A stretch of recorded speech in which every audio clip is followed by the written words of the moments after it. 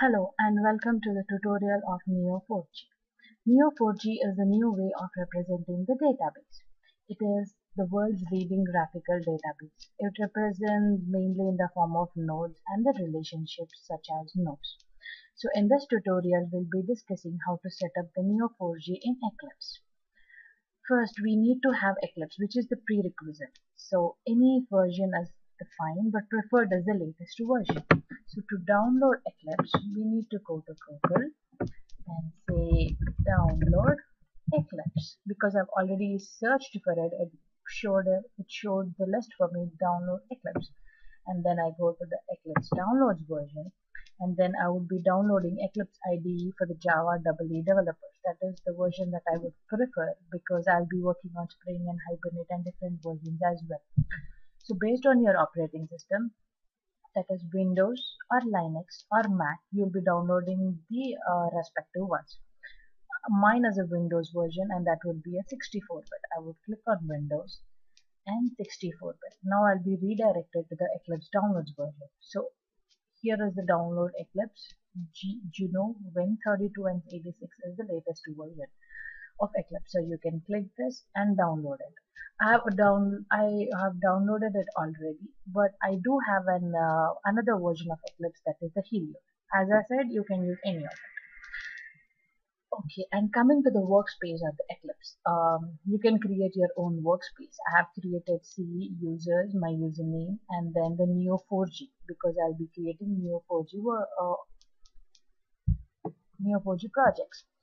And I won't be selecting this as the default and do not ask again because I would be creating another workspaces. I would click OK, and then Eclipse would be loading the workbench. Because this is an empty workbench, there won't be any projects in it.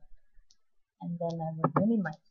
So to plug in Neo4J into Eclipse, I would click this download Neo4J download version now, and then because I've already done it to save time, it would install this Neo4J community, the latest version that is available right there. Okay, and then I would install Neo Eclipse. Neo Eclipse is used to view the graphs. So to download Neo Eclipse, I would go to download.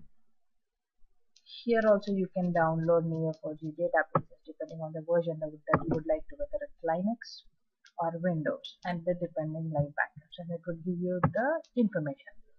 I would scroll down, and here I have Neo Eclipse as a graphical database tool. So there's also warning only used with databases from the same Neo4J version. So whatever Neo4J you have, the respective version of Eclipse you would be using. So I would go here and then click the downloads button, and you would see all the download versions of Neo Eclipse that you have. To save time, I have already downloaded Neo Eclipse, that is this. Okay, and now for a project, I would go because I've already opened it. I would go to Eclipse, right click, new, create a new project, that is a Java project, say next, and then setting up Neo4J, and then I would go to next. I would let everything remain to be default, not change anything, and then click finish. And then it would change my perspective to Java because I'm in Java EE, and I will say yes.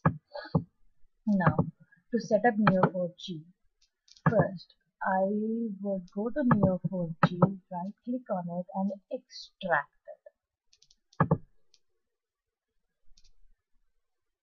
After I extract it, I would check for the lib files because I would be including them in my build path. So that would be this, and then I would go to lib. So these are the different jar files that are available for us for Neo4J.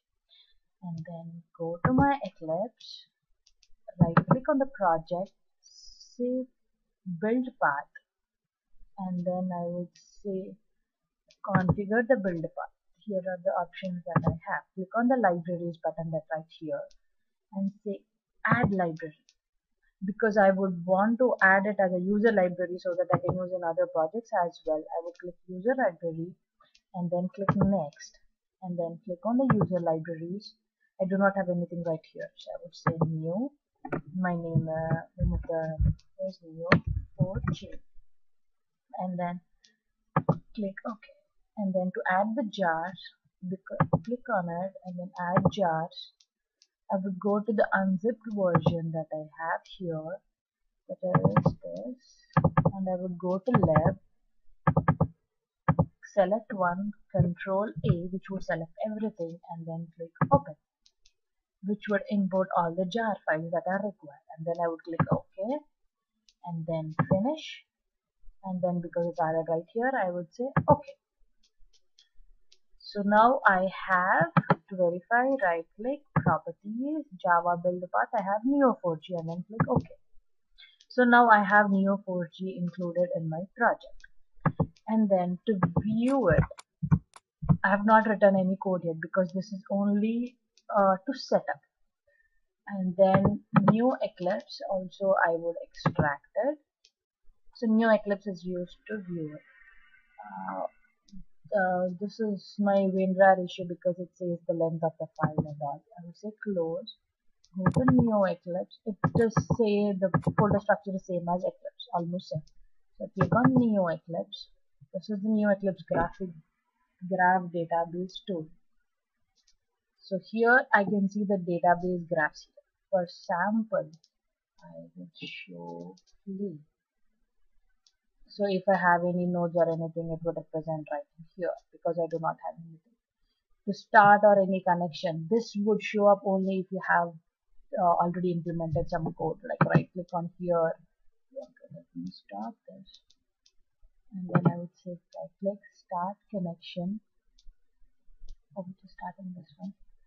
And I would say right click, new connection, fill out the information that I have, that is testing, setting up, and then URI would be the path where we have downloaded the Neo4J, that is users as downloads, and then the Neo4J, the root path that we need to select, and then click OK. And I would always say auto connect so that I do not have to connect it each and every time that I would want to look at it. Auto connect. I do not have any usernames or password set up for this. I would say okay. So if there are anything that in that particular path that you have already deployed, it would show you the graphs. Okay.